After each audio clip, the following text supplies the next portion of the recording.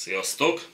Mint ahogy az ebben a sorozatban tartozó mind a 11 részt, természetesen ezt is, a szokásos felvezető szöveggel indítom, hogy bármennyire is reflexdiagnosztikáról beszélünk, ezzel a módszerrel diagnózist nem tudunk felállítani, mert arra alkalmatlan.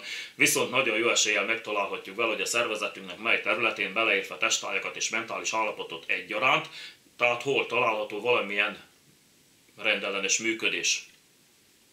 És hogyha valaki előbb találná meg ennek a 11 videónak bármelyikét, mint az ide kapcsolódó alapvideót az alapinformációkkal, annak javaslom megnézni 105-ös sorszámmal a Reflexológia fül akupresszúra alapismeretek című, rövid, körülbelül 5 perces anyagot, a linkjét megtalálja ennek a videónak a leírásában. Az a videó adja meg az összes alapinformációt ehhez a 11 videóhoz. Ennek a fajta szétbontásnak pedig a könnyebb emészthetősége, a jobb befogadás érdekében láttam értelmét, hogy ne legyen túl sok az anyag.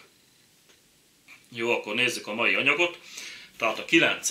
ilyen pontunk az éleslátás pontja, az ábrán jól látszik, és a videó borítóképe is ezt mutatja. Tehát az éleslátás pontja a fülcimpa közepén található, és a mai napig a leggyakrabban átlyukasztott pont. Valamikor nagyon régen, még a nagyon régi időkben még a vadászok és a tengerészek voltak az elsők, akik átlyukasztották ezt a pontot, és hogy folyamatosan stimulálva is maradjon, vagy egy karikát, vagy valamilyen fülbevalót helyeztek bele.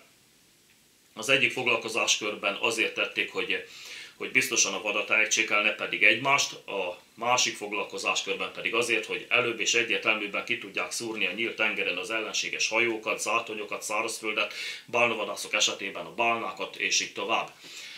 Aztán, hogy tapasztalatból ismerték-e eme pontnak a jelentőségét, már olyan korán, vagy éppen a kínaiaktól terjedt az info a világban már annó, ezt igazából senki nem tudja, beszélik ezt is, azt is, a fene se tudja. Egy biztos, hogy már a legelső tengerjárók és vadászok is, hogy ne kelljen folyamatosan masszázsal stimulálniuk ezt az éleslátást elősegítő pontot, kifúrták, valamit beleraktak, hogy folyamatosan megmaradjon ez a stimuláció.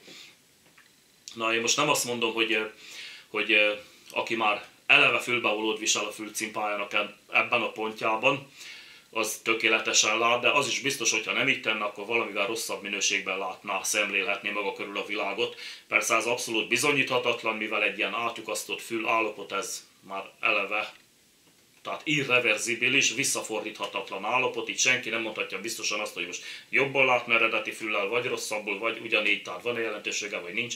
A fene se tudja, mert ha egyszer már át van furva, akkor az már örökös, már a hegesedés miatt is. Jó, és még valami, na mindegy, a lényeg az, hogy egyszerűen működik és kész. Régen is, ugye már a legelső vadászok, matrózok, csontot, drótot, bármit, valamit beleraktak, és akkor folyamatosan kapta a stimulációt, mert tudták, hogy jobban látják maguk körül a dolgokat, tisztában látnak, legalábbis így működött. És elvileg ma is így működik. És akkor még egy info ezzel kapcsolatban, hogy igaz, hogy a sorozaton kívül, de majd valamikor fel fogok tölteni még egy ilyen éles látást elősegítő szemtornáról is egy rövid információs csomagot ide a csatornára, majd valamikor, nem tudom, még majd sorra kerül. És és még egyszer elmondom, aki nem látta az alapvideót, az nézze meg, itt lesz a linkje ennek a leírásában. Ja, és a masszázsát azt már majdnem kifelejtettük. Hát igazából ugyanaz, mint a többi hüvelykúj mutató új közé gyönyörűen be tudjuk fogni a fülcimpát, és akkor a közepét jó erősen morzsoljuk, ha már ki volt furva, akkor még jobb, mert heges, és jobb, sokkal jobban lehet igazából könnyebb fájdalmat okozni benne, mert itt az a lényeg. Tehát fájdalom határig jó erősen morzsolgatjuk 2-3 percen keresztül, közben pedig időnként kitartunk egy ilyen 8-10 másodperces folyamatos jó erős morzsoló nyomást a fülcimpán, és hetente 2-3 alkalommal elegendő elvégezni, ébredés követően vagy este elalvás előtt. Teljesen mindegy. Ha pedig van fülbevaló, cibáljuk meg, vagy mit tudom én. Az a lényeg, hogy stimulálva legyen a fülcimpának ez a középső pontja. Úgyhogy ennyi volt akkor az éleslátással kapcsolatos pontnak a masszírozásáról az anyag.